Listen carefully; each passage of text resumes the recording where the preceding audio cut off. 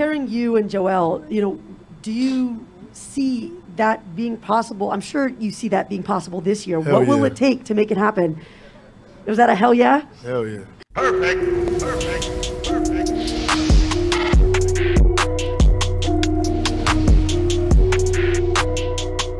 What is going on, everybody? RB here. Welcome on into the show. Like always, hit the like button, subscribe if you're new, hit the notification bell. That way you don't miss any of this content. We're covering this team every day, and we just got to jump right into it. It was a very intriguing morning, afternoon, as Harden sat down with the media for Philly, Simmons with the Nets. Before we jump right into that, I want to take a look at some wholesome content just to brighten up our day and get us in a good mood and get us amped and motivated, looking forward to post-All-Star break. So obviously we looked yesterday at all the footage from the first practice of Harden as a Sixer, but just a couple videos here that I think you will like. Earlier today, look at what's going on at Sixers practice. You got Embiid learning the Harden-esque step back there, Sam Cassell instructing these guys. Look at this. Joel Embiid, I mean, he did this, what, a week or two ago? He did this, what, a week or two ago in a game, and I was just joking around. This was before the trade, and I had said, Embiid trying to imitate his new teammate James Harden, and obviously it happened, and it was even funnier, but, Embiid's so good, I wouldn't be surprised if he tries this in a game. He's such a talented big man, and, he just keeps adding things to the arsenal. It's just really cool to see them two working on it together. And then how about Joel Embiid on his own? Look at that. Oh, my gosh. He's actually perfecting it. If Embiid added that to his arsenal, if he added that to his game, like, how do you stop that? With all the other threats he poses on the floor and with James Harden on the floor next to him, it's going to be absolutely insane. But I love it. Keep the content coming, man. All right, back to where we need to go. Obviously, a very interesting morning. We're going to start off with Simmons and the Nets. And honestly, I don't even want to talk about this, but people over there on Twitter keep asking me what I think and my takeaways and all. So we're just going to briefly go over this. Simmons sat down with the Nets media. We'll run through some things he said. His first and foremost statement was pretty much that he's happy and all this stuff in his new situation. And he said that his decision to not play this year and to get away from Philly was not about the Sixers fans, the coaches, or any comments that were made. Okay. I knew right off the rip. I didn't expect him to come out and say it was or anything like that. But I knew it was going to be one of those press conferences, dancing around a lot of the questions, of course, but, he's happy to be in his new situation. There was a question regarding, how it looks to the public perception in terms of Harden, and then Simmons, citing mental health and then going to another team and ending up playing right away. He's already ramping up. He said there wasn't a specific date, but he's getting ready to play. And then in response to that question, he pretty much said, you're lucky that you're seeing me smiling at all. I've had dark times over these last 6 months. He was also asked about his free throw shooting. He said, nonstop working, been in the gym, honestly. Talked about all the workouts he did. This is fun. Look, at the end of the day, I'm very, very happy that we got James Harden. I'm happy not to talk about it anymore. If he's happy in his new situation, good for him. Good luck, okay? But, I thought the Nets media was actually doing a good job asking these questions. But the follow-up question to this, and I thought they were going to ask it, but they did not. It should have been, okay, fine. You say that you've been going through things the last 6 months. Well, why did it only get brought up right after you got fined for the first time? As soon as the fine started to accumulate, that's when it came up. Now, Simmons did mention that, the organization knew about something earlier in the year, but all I'm saying is, why did it not come up in the public eye? Because if it did before, we would have supported you. And honestly, throughout the 7 months, I constantly said on this channel, all I need is one press conference. Come out, tell us what you're feeling, how you're feeling, and all that. And it never happened until today. It was honestly, as much as I hate this guy, it was very weird seeing him in Brooklyn Nets apparel and all that. But anyway, he also says that upon being traded, he spoke with the Sixers owners, Doc Rivers, Elton Brand. He spoke with Tobias Harris, but he said, and he was asked after, did you speak with Joel Embiid? And he said no, which just speaks to me everything I needed to hear. Essentially, he was probably frustrated that the Sixers have Joel Embiid, who's much better than he is, and we built around Joel Embiid. We actually built around him as well, but he's just up in his own head and doesn't realize that and never got better.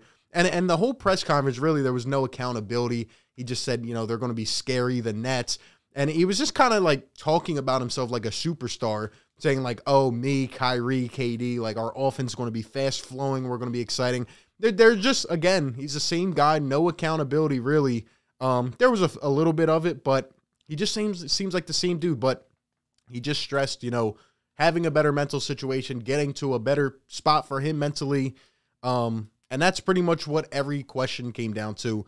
And he ended by saying that he hopes he plays against us on March 10th. Who knows if he'll be ready?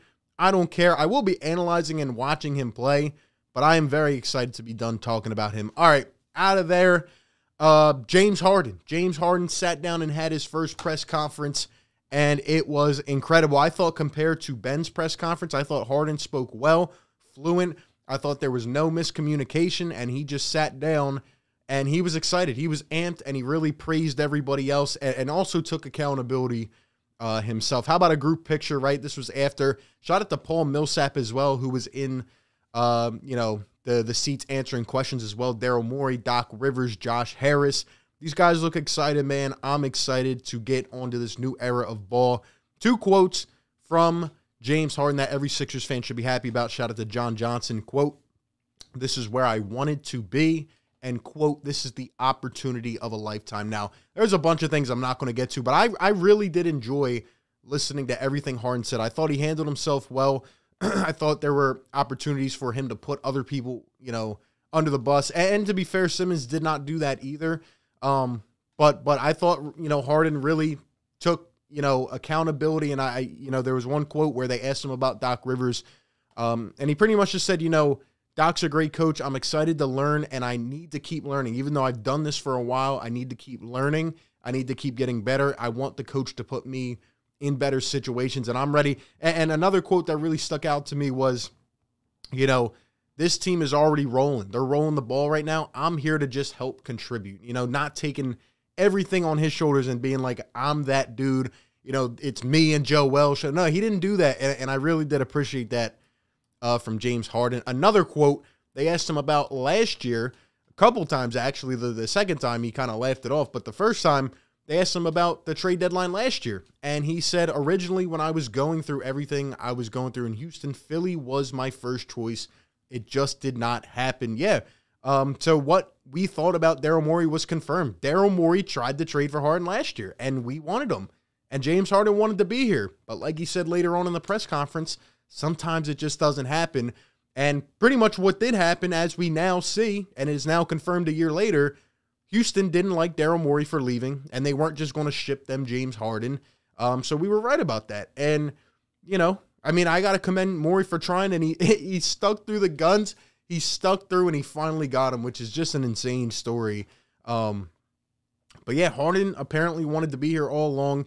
He thinks, like I said, it's the opportunity of a lifetime, and he gets to play with a player like Joel Embiid. As you can see, he called Embiid the best big man in the league.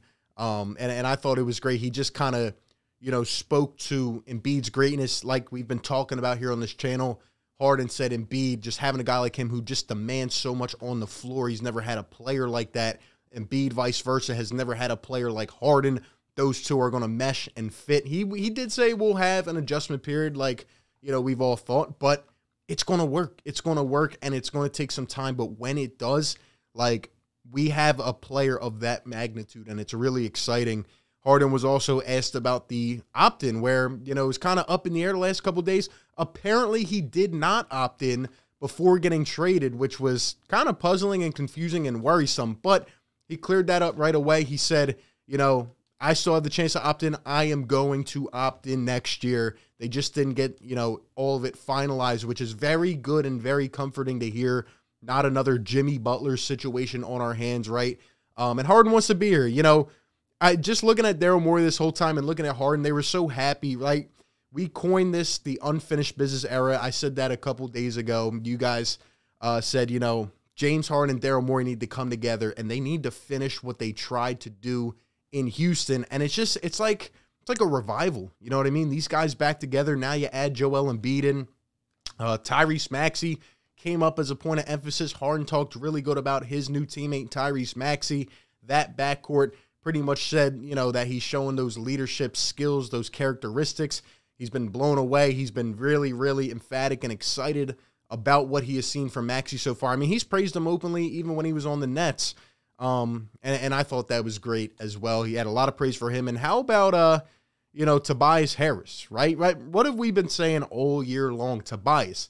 I call him the 20-point per game type of guy. Harden said the same exact thing. He said Tobias is a guy that can get you 20, and, you know, he just has to help him get it out of Tobias, and they're all going to mesh. I liked how Harden spoke about everybody, even when I asked him about his old teammates in Brooklyn. He was classy about it. And also another funny moment, Paul Millsap, you know, he got a couple cool questions. Not a lot. Obviously, the Harden spotlight was on. But Millsap was pretty much, you know, just sitting up there. And then he's like, yeah, you know, it was kind of getting awkward just sitting here, not answering anything. But honestly, based off what Doc said, they said they're going to look in the buyout market. But Paul Millsap does seem to be on the way to get some run. So hopefully he can help us out. Another great vet in the locker room. And Harden said he feels good. He's ready to get back, ramped up in the action.